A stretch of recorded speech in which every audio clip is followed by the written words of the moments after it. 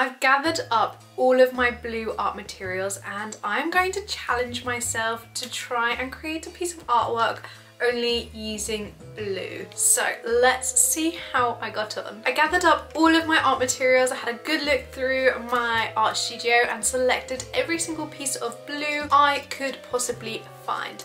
So I have oil pastels, I've got acrylic paints, I've got watercolours, I have got alcohol markers, I've got everything that you could possibly think of, and I've gathered it all up and I'm going to get started on this piece of artwork. So I've pre-sketched out in my sketchbook. I'm doing this as sort of a sketchbook challenge. I am going to be drawing Wednesday Addams, and it's from the iconic dancing scene which has taken social media by storm, and I just thought this would be a really fun piece to create. I also thought it would be really good to try using blue for this piece of artwork. I did consider purple because I think Wednesday Addams, purple, it goes hand in hand really. However, I don't really have that many purple art materials. To get started with this piece, I decided to create a wash over Wednesday Addams, and I'm using this Schminker watercolour paint and it's in Payne's Grey Bluish, which I thought would be a really nice tone to add as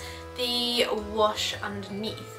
I'm an absolute sucker for colours like this. I absolutely adore them, so I thought this was my chance to use it yet again, and it was such a nice paint to use. I really enjoyed it, and I've just purchased this one, so if you haven't seen my Jackson's haul, I will link that one in the description. I bought this paint as part of that haul and I'm so glad that I bought that paint, and I'm really looking forward to creating more artwork with it. Once I built up that base layer, I then thought I would maybe focus on the hair first of all before then working my way down. I added more of that Payne's Grey to darken it up and also try and get a little bit of a highlight in with some of my polychromos, which worked okay. I quite like some of the textures that I got into the hair with those paints, but then I started working on the face and I started building in a few of my alcohol markers for some dark tones, and then building up using my Faber-Castell polychromo pencils just to add in additional details. Now, I have to admit, she does look somewhat Smurf, like maybe even Avatar-esque, but I am loving it so far.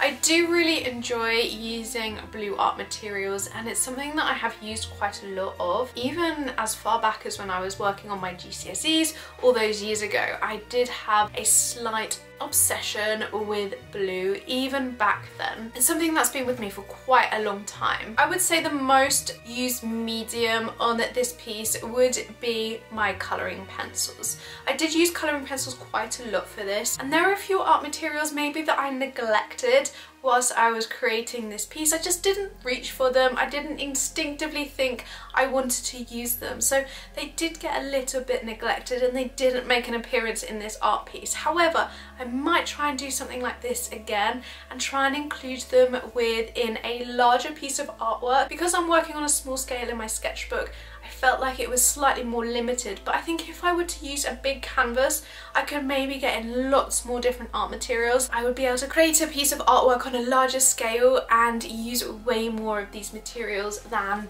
I could in this piece. I really enjoyed using the Derwent Inktense pencils on this piece. They gave a really nice dark intense blue for the hair and also within the dress. I think that they really added a nice depth to this piece, whereas some of the art materials I was using, they were just sitting on the surface and they didn't really blend in or work as well with the art materials, or as well as I was hoping them to.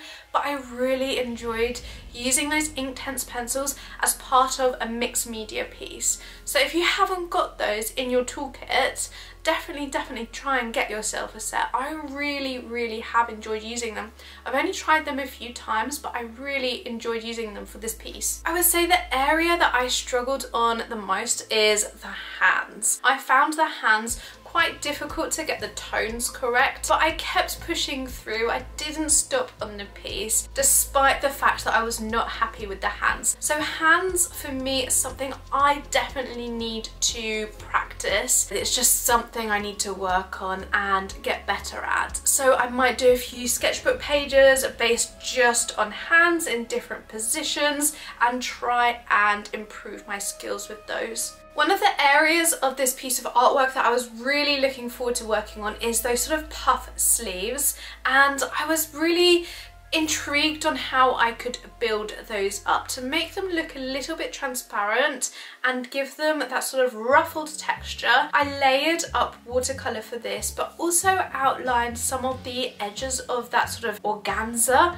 with a blue fine liner, and I think this worked really well. I really enjoyed getting this texture and those layers in together with my watercolour and the pen work, and I'm so pleased with the results for this. I will rework over those puff sleeves a little bit later on in the video, but overall this was one aspect of the drawing that I am really happy with, and I have had a really good time just switching out and trying lots of different art mediums all on one piece of artwork. I would highly recommend try limiting yourself to just one type of colour for an art piece to see what you can come up with and how you can use those different art materials. I found this so much fun. I really enjoyed the process of this art piece. If you think I should try some more of these challenges in my videos, let me know in the comments and let me know what you think I should draw and with what colour. One of the art materials that I was not expecting to enjoy using on this was actually oil pastels,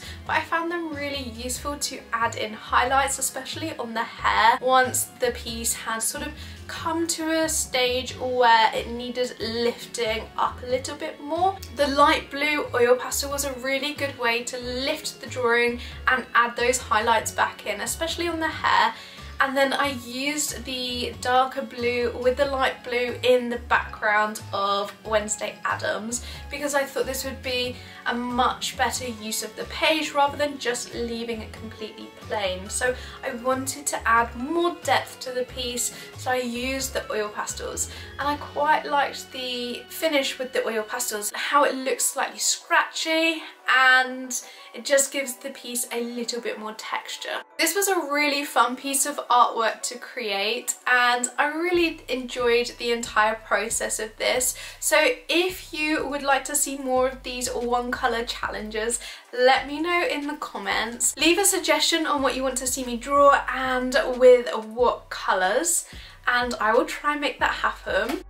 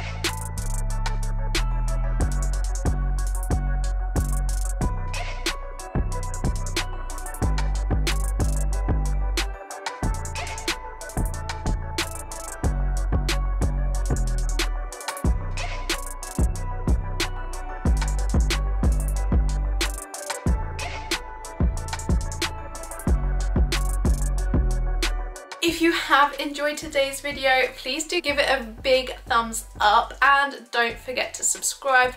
I will see you in the next one. Thank you so much for watching. Bye guys.